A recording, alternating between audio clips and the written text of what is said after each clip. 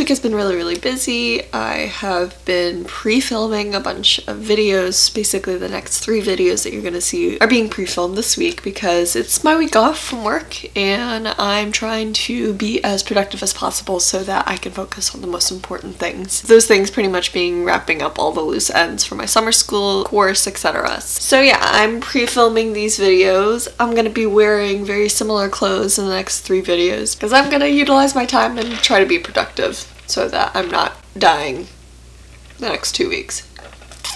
Cool. So a couple weeks / probably a month and a half or 2 ago, I kept getting comments regarding my thoughts on whether my German had improved since studying abroad. And I'm going to talk a little bit about that today, and as well as kind of give you some background knowledge on my experience learning German and just the history in regards to how I learned German up until this point. So the experience itself has been wonderful and enlightening and just all around a 10 out of 10 language learning experience. I think I have been fairly, if not very successful learning this language, especially a language that is deemed a hard language. I started learning German when I was in high school. I went to a local public high school in Houston that specializes in foreign language. I believe the high school taught roughly 11 languages. There I was required to learn 2 foreign languages aside from the usual 1 year of a language that Texas requires at public high schools. At that high school I ended up taking Italian for 4 years and German for 3, and I had previously had experience taking Spanish for 2 years when I was in middle school, so between grades 7 and 8. And this explanation is really more for those who live outside of the US, particularly for my German audience, because I know that a large portion of you are German and are interested to see a American's take on either the German language or the German culture or Germany in general. So for those of you who are interested, when you learn a language from top to bottom at an American public school, generally speaking those languages are set up to be taught over the span of 4 years. I guess you could say each school year is split up into a different level of the European language brackets. So the first year would be like A1, the second year would probably be A1, A2, the third year would be A2, B1, and then the fourth year is just solidifying your B1 knowledge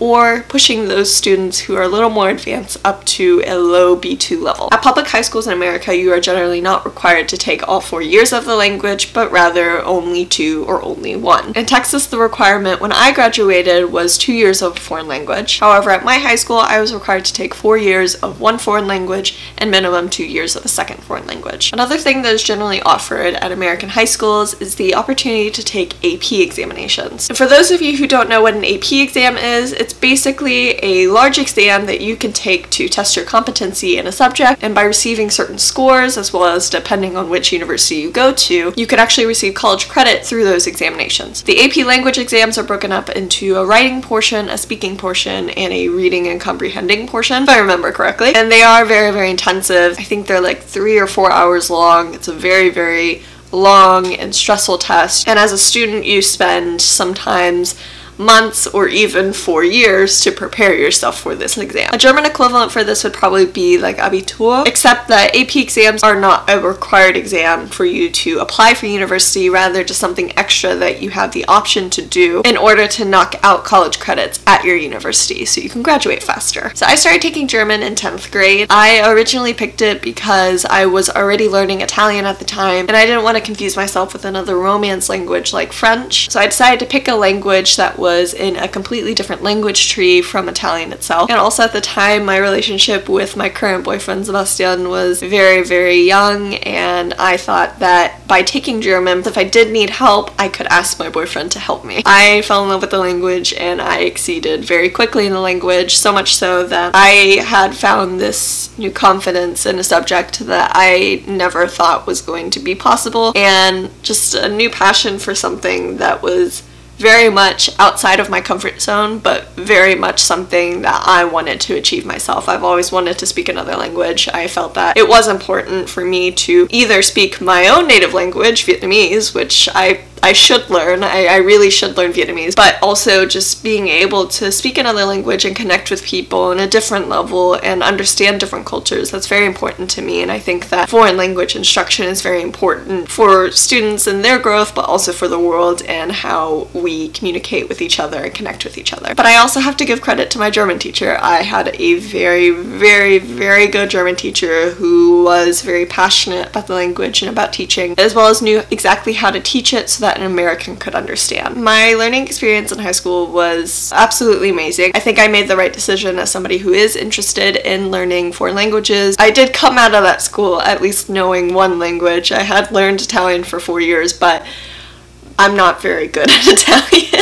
Much like I wasn't very good at Spanish. I think it's just Romance languages that I just need to stop trying with, because I don't think that's my language family that I need to be exerting myself in. But at the end of my first year learning German, because I started learning German in 10th grade, I wasn't going to be able to take my AP exam to get college credit for the German classes that I was taking. A part of me was really upset with myself because I wish I had started earlier so that I could get college credit for these language courses, so I wouldn't have to take a language in college. You know, when I still wanted to be a STEM major. We'll talk about that in a later video. The other side of me, the side that is constantly pushing me to do more, was the side that told me that I needed to skip a level of language. So I did. I studied and learned the German grammar for that second year, that second level, with help of one of my really good friends. And I took a test at the end of the summer, scored really well, and I got to move up and skip a level entirely. So I went from learning German for the first year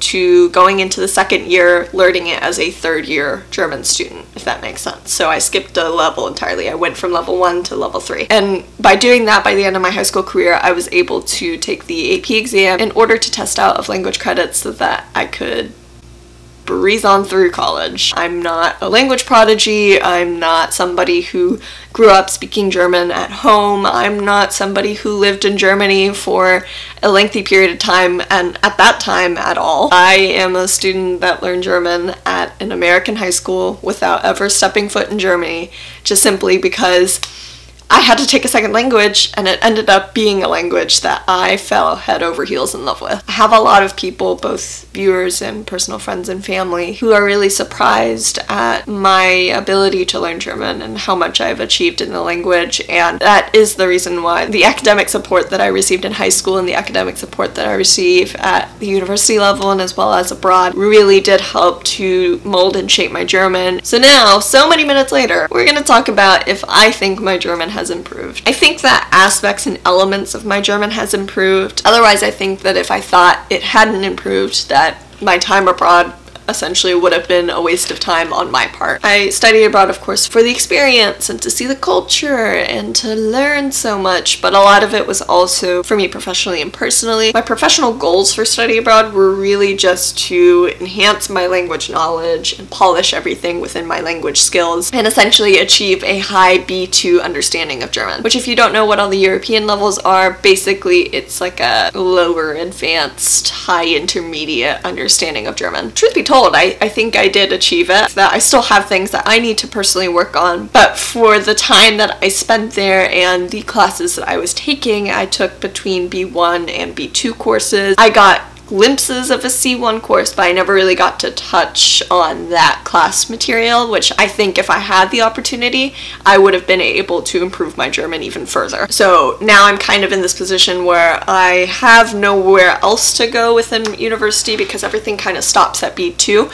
So I have to personally go after C1 instruction within my university courses, as well as potentially go do private C1 instruction outside of university and pay the money to go do those classes so that I can achieve that level, which I will need to apply for master school, which I will talk about in another video. When I was abroad, I didn't learn a lot of new grammar because the grammar that I had learned both in high school and in university were being retaught again in my courses with USAC. So my time with USAC course-wise was a lot of review for me, which honestly was probably better for me because now I have a very solid understanding of German grammar. I learned a lot of really useful vocabulary, particularly for like everyday activities, maybe like going to the doctor and being able to explain what's going on. Things like how you order bread at a bakery, those are things that I either learned in class or I learned on the way. So it changed my German skills from being classroom German and textbook German to being casual German or conversational German and being a little more natural. When I was in Germany, I also learned a lot of slang and German mannerisms so that I seemed a little more natural. And what I mean by slang and mannerisms, it's like tja or ach so instead of oh. wieso or wieso denn instead of like warum, or how to use Alter in more casual conversation. You know, these are all things that you don't really learn in German class. These are things that you have to learn while you're there and absorbing all of this culture and all of this language and, you know,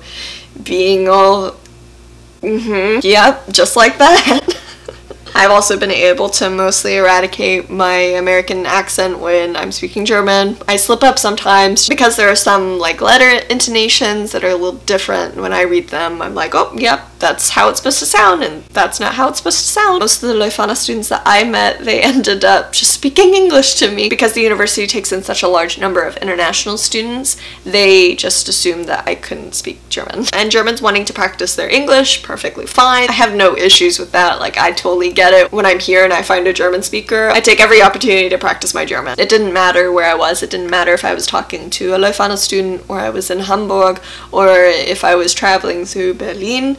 It did not matter where I was. I felt like a lot of people underestimated my German skills. So when I do speak German, or when Germans speak English to me and I respond in German, or they say something about me to somebody else and I respond in German, it really surprises them. And I've often had people tell me, I didn't expect you, the American, or you as an American, to speak German so well and to understand so much. You know, I think a lot of Germans get surprised that somebody, particularly Americans, want to learn German. That's something that they want to do and that they want to struggle through and that they want to stress about. That they could learn any other language in the world that are deemed beautiful languages, but the fact that they decided to learn German, that's a surprise to them. But German programs, German learners, and German speakers are so few and far between, so it's really important that as an international student, I'm learning German so that I can also keep German alive and keep English from eating German alive. I think my German improved. I think that being around the German language and being around Germans and being in Germany really helped. I try to be as humble as possible. I don't know everything about German, and I don't think I ever will know everything about German, because again, languages are constantly growing and constantly changing, and slang is changing, words are changing, spelling changes, but I think that's the beautiful thing about learning languages, is that there will always be something to learn and always something that you can do to help improve yourself. But, you know, in the process of improving my German, it really screwed up my English, so now I'm putting commas everywhere and capitalizing everything. Thanks a lot, German. But that is it for today, guys. I hope you enjoyed this video. If you have any questions about study abroad, about my German experience, or about me, leave a comment down below and I will be sure to answer it, and I will try to make a video on it. But if you like this video, make sure to give it a thumbs up, subscribe down below, and hit that bell so you can get notifications on when I post a new video. I hope y'all have a beautiful week, and I will see you guys next Sunday. Bye, guys.